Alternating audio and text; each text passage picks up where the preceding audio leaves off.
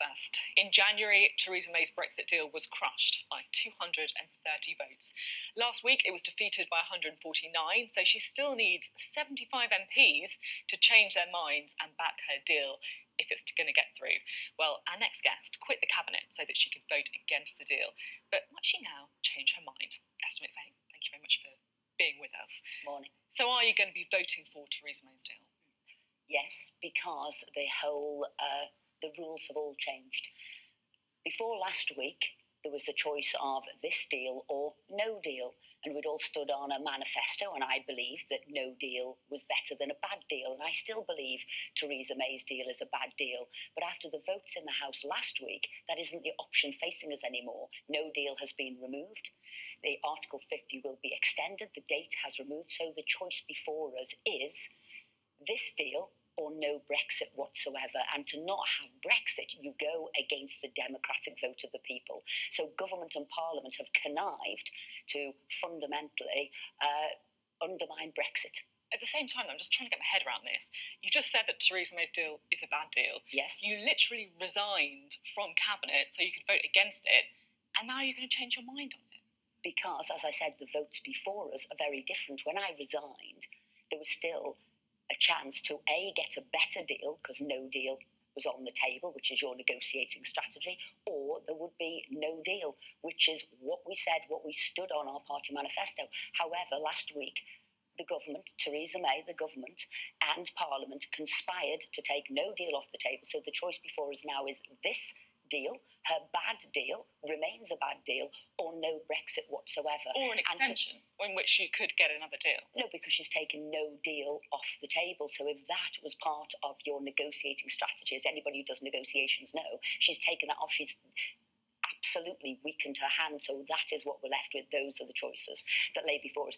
And I, as somebody who does believe in Brexit, obviously most of Parliament doesn't. We've still got 75% of MPs in the House who don't believe in Brexit, have never reconciled with what the democratic vote of the people is. So if you actually want to stand up for democracy, stand up for Brexit, we will then be forced, holding our nose. This is not a position I'd want to be in. It certainly wouldn't be a position I'd expect the Prime Minister, who has said over 100 times, we will not delay the date, and she marched through and has delayed the date, and equally stood on a manifesto that said no deal was better than a bad deal, and all of that changed last week in the House. So how many other Conservative Brexiters do you think are in the same position as you, prepared to hold their noses and vote for this deal? Well, you said the key word there is they are Brexiteers. So they know, not only are they Brexiteers, they are Democrats. So A, we believe in the people and the vote, and two, we believe in Brexit. And so what we're going to have to do now is, as I say, holding our nose, vote for it, and then look at so Brexit being a staged process. Well, there will be various groupings of people. So there will be people who will say, I will vote for it because we believe Brexit. There will be a cohort who, of course, will wait for the DUP. What are they going to do? Because, of course, this is about the union as well. And there will be some people who will say, absolutely not. You know, we have been betrayed and we won't come out. But this is where you've got to say, do you stay on total purity and then lose Brexit altogether? Or are we going to go for Brexit? And my view now would be Brexit will have to be in a multi-stage process. It's not a one decision. It will now be, and the next phase is very important for Brexit. So a rough estimate of the people who could be persuaded. I know you say that there's these three groups. We know that there's some who, whatever happens, are not going to vote for the deal. But how many do you think could be persuaded? Is it enough to get the deal over the line? What you said at the top of the show, I believe, is still the case. To get the Brexit or this deal over the line would require Labour MPs as well. It will need other people and not just Conservatives, yes. You've spoken quite disparagingly about some Remainers, if you like it, in Parliament. But at the same time, they voted for the deal. It's the people such as yourselves who voted against the deal before, which is the reason that we're having the delay in the first place. So they're not really trying to frustrate the will of the people, are they? No, they were trying to have a very soft Brexit. They were also pushing for a second referendum. But they were trying to have Theresa May's Brexit. They were trying to actually make it happen. Which on our party manifesto is a bad deal, as we know, and we always said no deal was better than a bad deal. Most of us wanted, and as I said when I was last on the show, that Theresa May could have gone back She could have removed the backstop, and she could have said this 39 billion is not paid for nothing, but actually we get a free trade agreement with her. By people not pursuing that line to get what was best for the country, they have left us with a bad deal, and hence Brexit now will have to be on a staged sort of process to get out.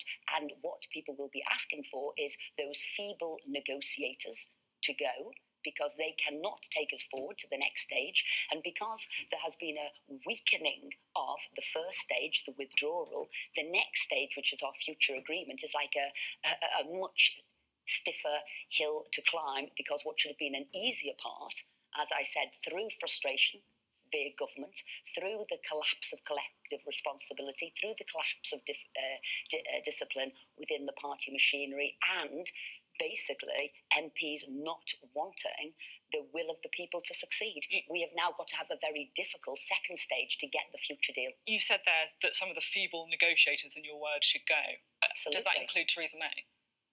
For the time being, it has to be the team that is doing the core negotiating. It will also have to be to get discipline back within cabinet. People. But it's led by the Prime Minister, that team. And it is led by the Prime Minister. So she will have to decide what she is going to do. But there will be calls for her now because of what she did last week, which, remember, she said over 100 times that we would be leaving come what may on the 29th of March. And then she and the team walked through a lobby extending that date. So she has made life very difficult for herself, and her cabinet ministers, by defying collective responsibility, have made life very difficult for the Prime Minister. And that's what now she's got to look at. Has she got discipline in the government? Would it help her deal to get through if she laid out a timetable for when she's going to quit? That's what some have suggested. And she will have to think about that herself. As I said, she's got to look at the fact when collective responsibility collapses like that, who is the voice of government? The government should only have one voice, so the country knows what we stand for, so the world knows what we stand for. So when you have your team not abiding by that and not doing the honourable thing, I didn't agree. So they should have quit then? They should have resigned. And really, they are making the Prime Minister's position very dubious. Her cabinet is doing that to her. I just wanted to have a look at something you told me last time you were on the programme. This is what you said about running for the leadership. If people ask me, then of course you'd give it serious concern and do it if people ask me. So have people been asking you? Well, they might have done, but we're not there yet. You'd have to wait until there is a leadership challenge, or if there is a leadership bid coming forward. And then again, I would wait to see if people mean it, because there's a difference between saying it when it's a hypothetical to them saying it when it's actually happening. And if there were enough people who supported me, if it seemed there was a reasonable chance, I would. And if there weren't, because people who might have said it might not then follow through, and if there wasn't, I wouldn't stand for it, no. But it sounds like it's something you're seriously considering. If people felt I could and they wanted to back me, I would. And as I said, if they don't, I wouldn't. Okay, Esther McVey, thank you.